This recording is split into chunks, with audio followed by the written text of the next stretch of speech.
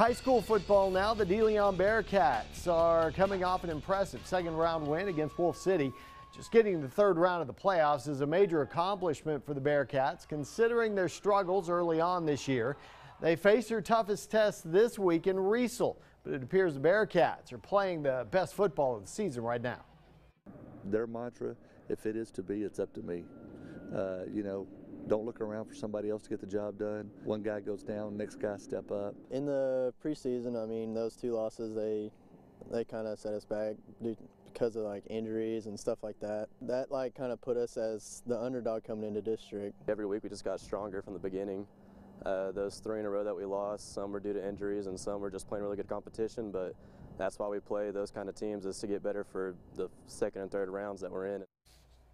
Riesel is next for the Bearcats this week in Whitney at 7. The Indians are 10-2. DeLeon is 8-4. Neither team is mentioned in the Harris top 10 this week.